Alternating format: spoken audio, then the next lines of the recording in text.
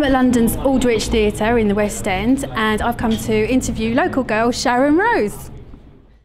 Sharon, thank you so much for taking some time to see and chat with us today. Thank you for having me. Congratulations on getting the part of Little Eva. Thank you. Thank you very much. That's such a massive achievement for you. But first of all, I want to go back to when we last spoke to you. Okay. Which was when you were doing X Factor. Yes. And at the time you couldn't really tell us too much, could you? No, I couldn't. Just because of the show was obviously going on and it was still live and a lot of things were happening, so I couldn't really say anything without getting in trouble.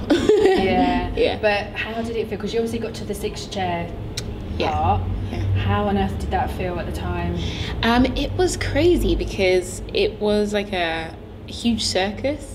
There were a lot of cameras, a lot of go here, go there, and we'd have people around us kind of ushering us from one place to another, so it was a lot of ruckus because obviously these celebrities were there, and so a lot of things had to be kept hush hush and stuff. But it was so much fun because just for a few seconds I got to live the high life and have massive cameras in my face and going up to the roof of the Hilton in central London, and it was great, secret meetings and stuff, so it was really good fun.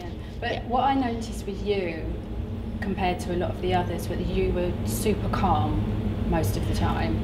Why do you think that was? I think to be honest, I think maybe because I was a little older than the other contestants, just a bit more mature. Whoa. not like oh, cut. No, I think I've been in the business for a very long time, and so I've had my fair share of disappointments, and I've been through a lot, so I just kind of it will just be another way of me getting from one place to another. It's not sort of a disappointment for me because a few million people have viewed my videos now, and just a few million. And and I'm having the time of my life now, and even then I was having the time of my life. I got to perform in Wembley. Who gets to say that, That's a big crowd. Yeah. I mean, so how were the nerves then? It's really nerve-wracking. It was really nerve-wracking because obviously the 6 chairs were right in front of a massive crowd behind us. So we had people chanting and yelling and sort of a lot of obscenities. Really?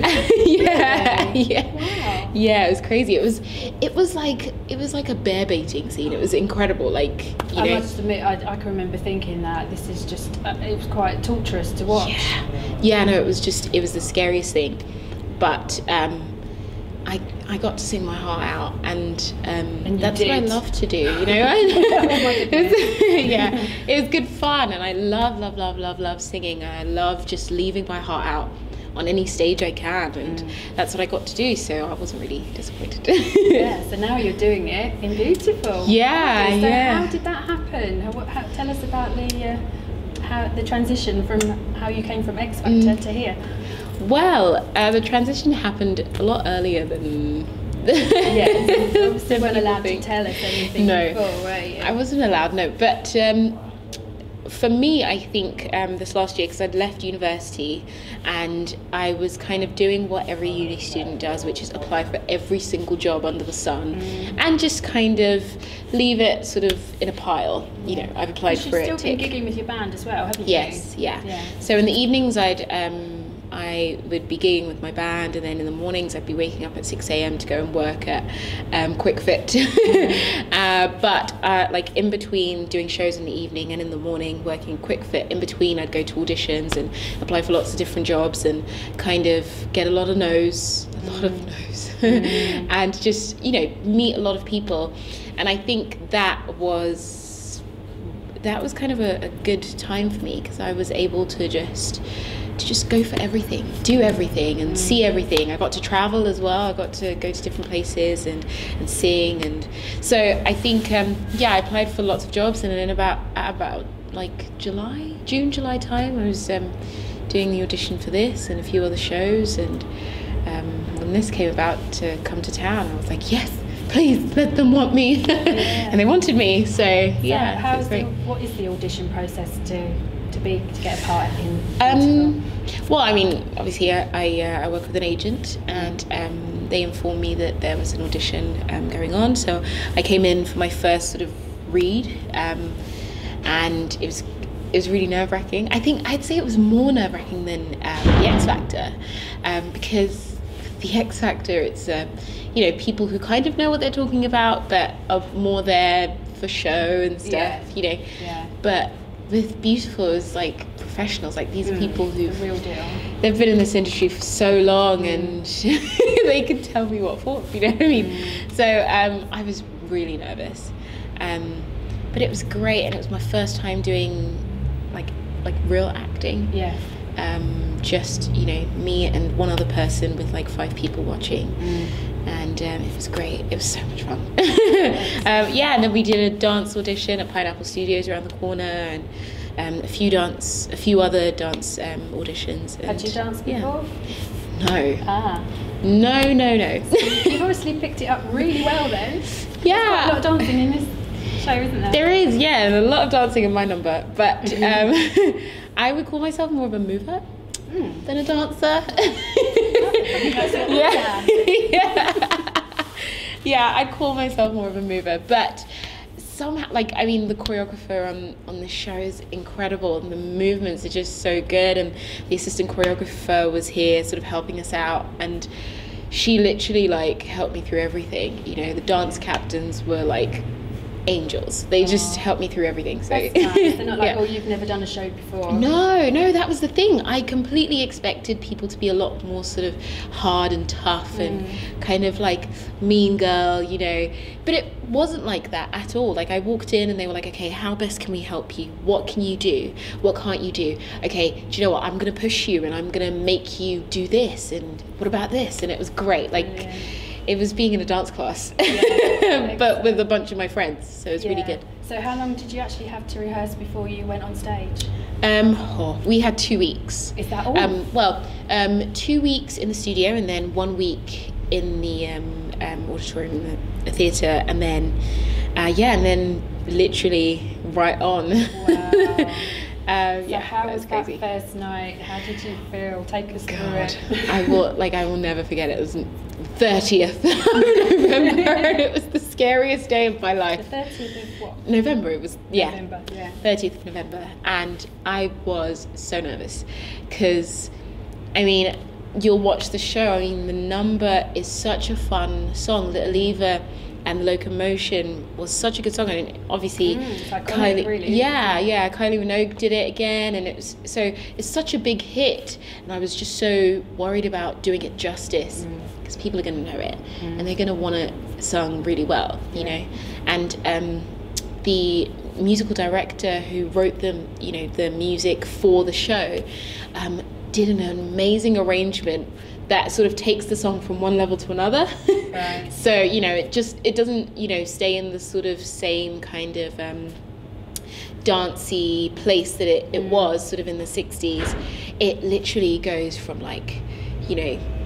from one key to the next, and it goes up, and it's just it's phenomenal. So having to hit some really high notes whilst doing a really intricate dance number was not going to be easy. No. But that night it happened for some reason. I don't know how it happened, but it came out, and I was You need a lot of stamina then, don't you? Yeah. Are you kind of looking after yourself physically? Yeah. I'm trying. Yeah, it's hard, isn't it? Yeah, I can barely keep up with the professionals. Obviously, we have physical warm up every day when we come in, so that keeps me on my toes pretty much. One of the things that they told me was to do the number constantly whilst jogging or using a skipping rope, and to try and keep your stamina up and get used to it, because that's a good one. I've not heard of that before.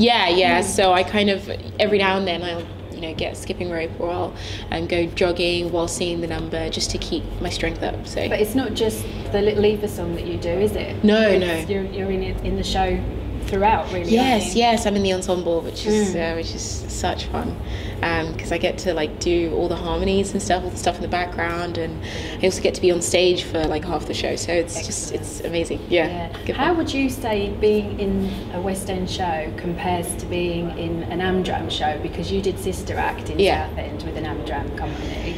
So what would you say is the big difference, or is there not? Well, discipline maybe? God, to be honest, I think the huge difference is just the fact that it's so like everything has to be absolutely perfect.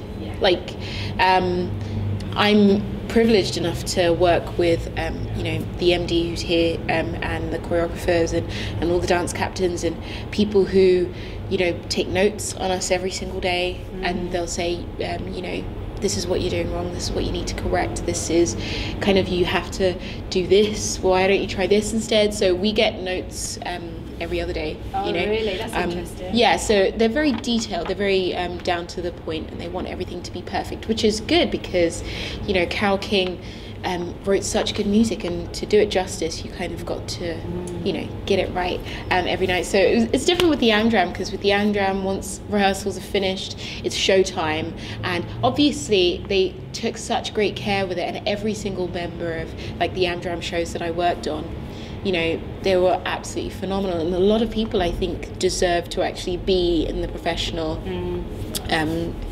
doing the West End shows. But I think it was just sort of the note taking and the precision and just and it's got to be right. People are paying an awful lot of money to come and see these shows, aren't they? Unfortunately, but it's a good thing because this music deserves that. Absolutely. It's just phenomenal. Had you seen the show before? Yes, I had, and I was literally like, oh my god. When I watched it, I was in awe. I can imagine. I had no idea she wrote Natural Woman before I watched it, and I was crying. You've Got a Friend, a Natural Woman. The first time I watched it just had me in tears. So it was great. Are you still gigging with your band? Or yes. Every now and then I'll work. I'm doing a lot of songwriting as well at the minute. So yes, I do get to work with them every now and then. Not as much as I want to, because obviously I'm usually very tired. But I still get to work, and during my holiday periods I get to go off and do little bits here and there. So it's good. So what's the future hold for Sharon Rose? God, I hope maybe a few more West End shows.